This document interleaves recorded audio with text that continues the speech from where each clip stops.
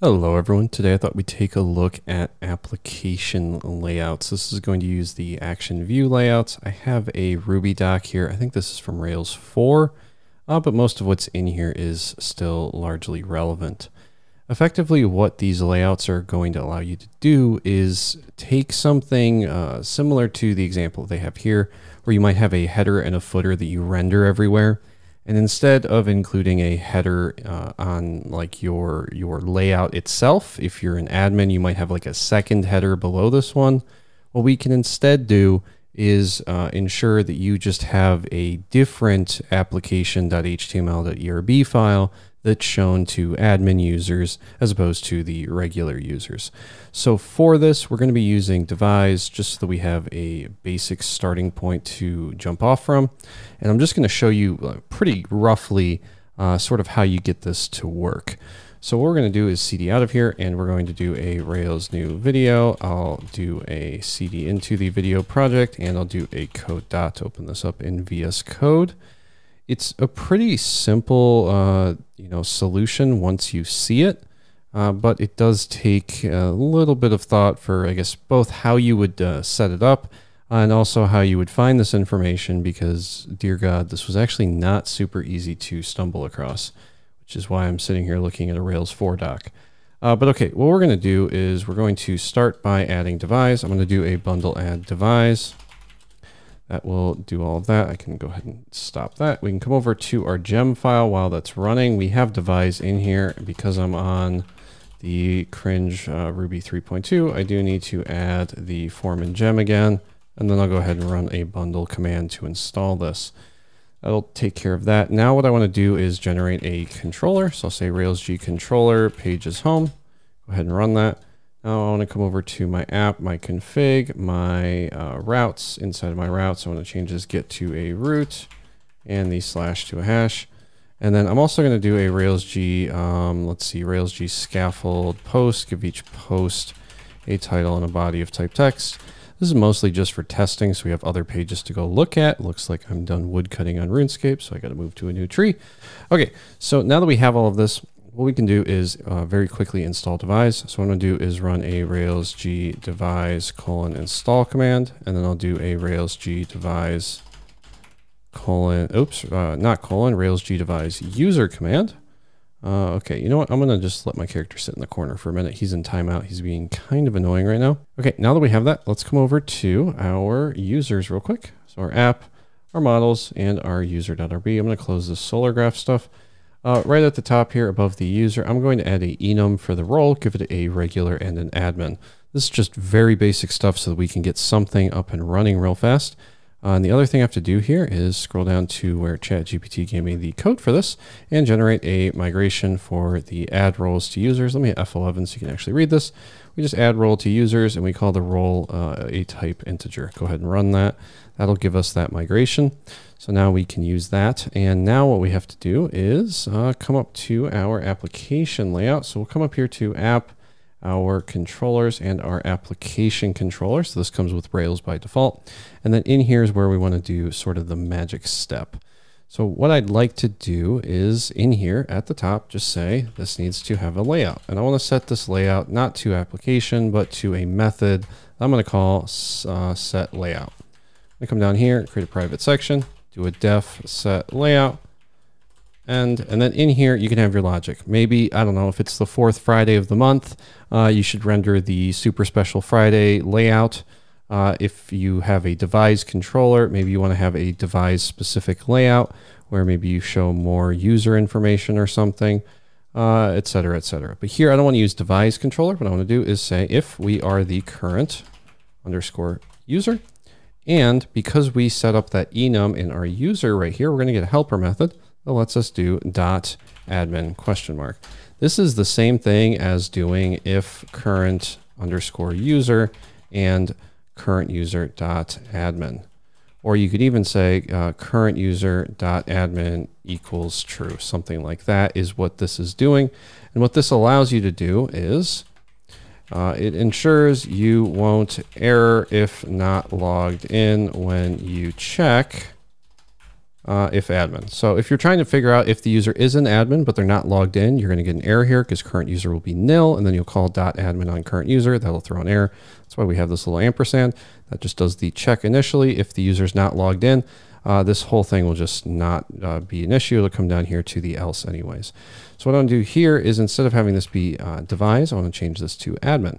So now what it's going to do is it's going to set the layout to be the result of this. And the result of this is going to be a return string. This return string is going to correlate to, in our app views layouts, one of the files in here. We have a mailer.html.erb, a mailer.text.erb, and the application.html.erb, which of course is our default.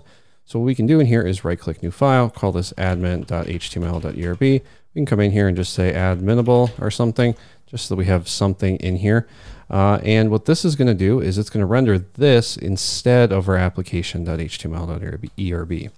So now I want to come over to our homepage. I'm going to come to, let me actually start the server real quick. Come over to localhost port 3000. I'm going to run the pending migrations. Now we're on the home page here. So you can see we're not seeing that adminable because of course we're not an admin user yet. So what I want to do now is I'm just going to come over to the home page. So in our pages and our home right here, this is, I'm just going to copy this over because I hate typing this out every time. I'm going to do something like this, grab all of this. Okay, so what we have here, we actually don't need this. What we have here is a check if we are the current user. If we are, we just print out the user's role. We link to a logout button, and because we're on Rails 7, we need the data : turbo method delete to have this be a delete method. For the actual login button, we don't need anything extra, but this will allow us to at least have a login and logout feature with a role set. So now we can come over here and refresh. We can log in, which means we can click sign up. I'm going to sign up as dean@example.com. And I'm just going to copy my email and paste it in here because it's really fast. So now we're logged in, but you can see we don't have a role set. So just to hack this a little bit, I'm going to do a console right here, over here and refresh. I'm going to close my JavaScript console and I'm just going to do current_user.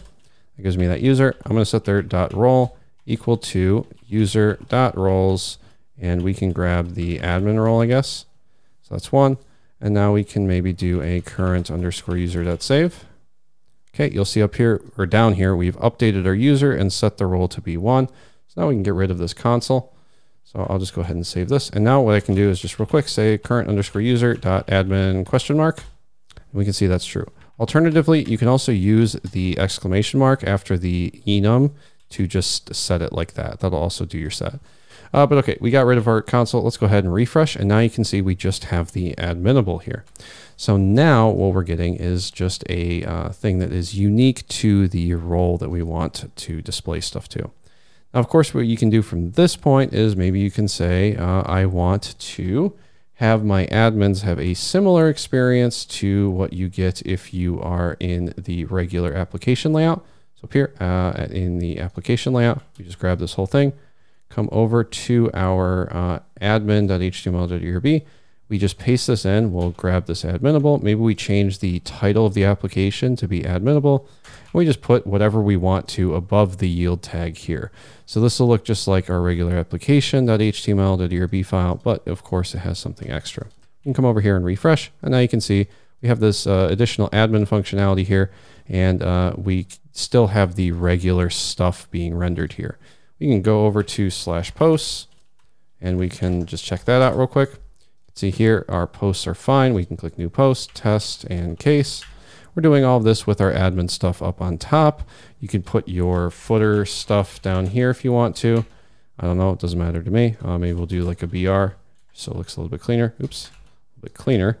Now, why this is really useful is because it allows you to separate out your logic a little bit more than just having all of your admin checks like up here inside of your application.html.erb file in the regular layout. Now, you know, there's other clever ways to make this a bit cleaner. There's ways to ensure that, you know, you're not duplicating as much code like as we're doing here, because of course we have all of this stuff up here inside of one or inside of two locations. Generally, you got 2 locations, you're probably okay. It's usually right around like repeating code a 3rd time where your spidey senses should start tingling. And then maybe you should think to yourself, I should probably refactor this into something that's a little bit more maintainable. Because if you refactor too soon, you might end up realizing that your refactor needs a refactor when you do other changes, and you can just end up in this weird feedback loop. So I usually prefer to wait until it like happens at least twice. And then I'm like, all right, now I know it's happened twice already. I'm doing it a 3rd time. This is going to be a consistent pattern that needs to be dealt with. That's not really the point of this video. I just wanted to sort of show you how to set up one of these things. So now if we come over to like localhost port 3000 incognito, we won't see that adminable because we're just a regular user, right? We'll come over here at login as, let's do john@do.com. You can just paste this in real quick, sign up. And you can see he's also not seeing it because he's just a regular user and he's not a admin user. You can also see up here our titles change. So we know that we set that inside of our admin layout here. So that's also working.